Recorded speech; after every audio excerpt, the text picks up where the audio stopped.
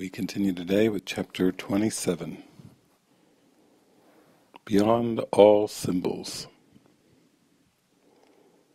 Power cannot oppose, for opposition would weaken it, and weakened power is a contradiction in ideas. Weak strength is meaningless, and power used to weaken is employed to limit. And therefore it must be limited and weak, because that is its purpose. Power is unopposed, to be itself. No weakness can intrude on it without changing it into something it is not. To weaken is to limit and impose an opposite that contradicts the concept that it attacks. And by this does it join to the idea of something it is not, and make it unintelligible. Who can understand a double concept such as weakened power or hateful love? You have decided that your brother is a symbol for a hateful love, a weakened power, and above all, a living death. And so he has no meaning to you, for he stands for what is meaningless.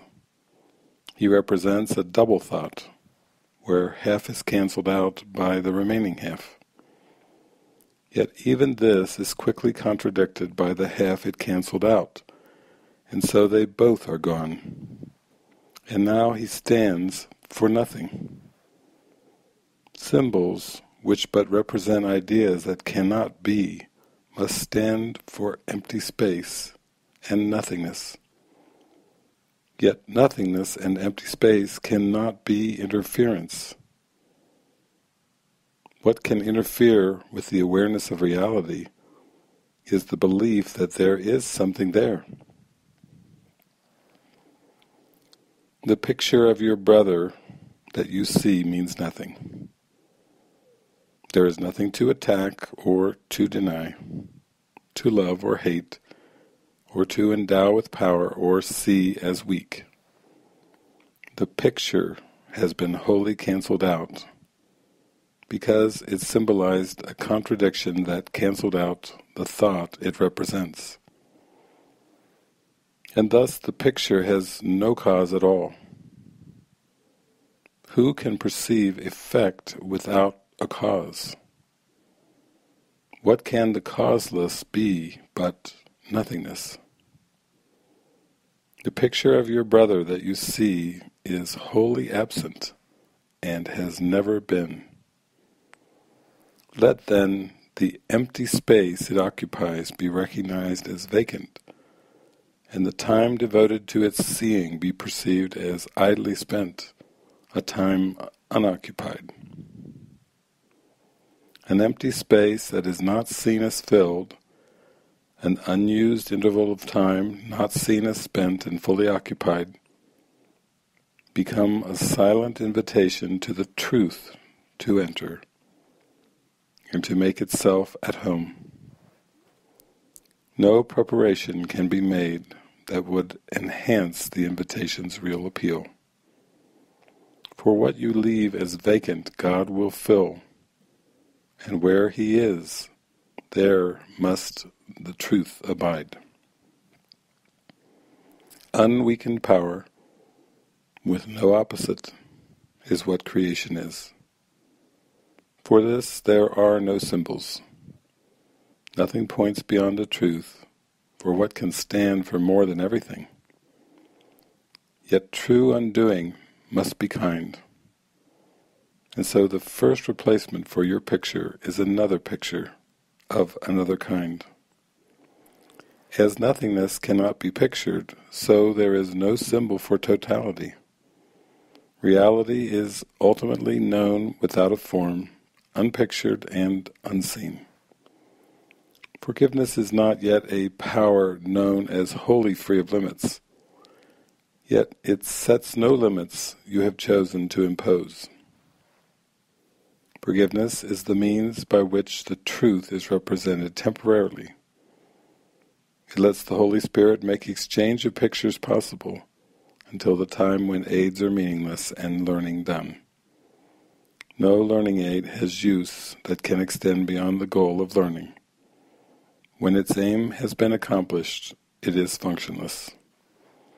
Yet, in the learning interval, it has a use that now you fear, but yet will love. The picture of your brother given you to occupy the space so lately left unoccupied and vacant will not need defense of any kind, for you will give it overwhelmingly preference, nor delay an instant in deciding that it is the only one you want. It does not stand for double concepts, though it is but half the picture and is incomplete. Within itself, it is the same. The other half of what it represents remains unknown, but is not cancelled out. And thus is God left free to take the final step himself. For this you need no pictures and no learning aids. And what will ultimately take the place of every learning aid will merely be. Forgiveness vanishes and symbols fade, and nothing that the eyes have ever seen or ears have heard remains to be perceived. A power wholly limitless has come, not to destroy, but to receive its own.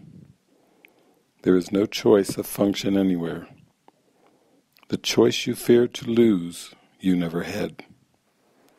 Yet only this appears to interfere with power unlimited and single thoughts, complete and happy, without opposite. You do not know the piece of power that opposes nothing. Yet no other kind can be at all. Give welcome to the power beyond forgiveness, and beyond the world of symbols and of limitations. He would merely be, and so he merely is. And from the workbook, Lesson 212, I am not a body. I am free, for I am still as God created me. I have a function God would have me fill. I seek the function that would set me free from all the vain illusions of the world. Only the function God has given me can offer freedom. Only this I seek, and only this will I accept as mine. I am not a body. I am free, for I am still as God created me. Amen.